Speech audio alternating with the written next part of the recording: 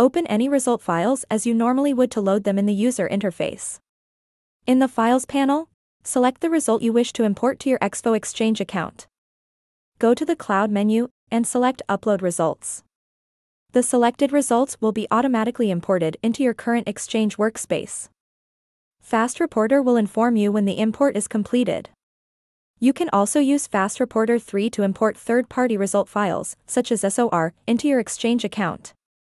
Once the SOR files are loaded into the user interface, go to the Cloud menu and select Upload Results. FastReporter will let you know when the import is completed. To know more about EXFO Exchange, please visit docs.exfoexchange.com.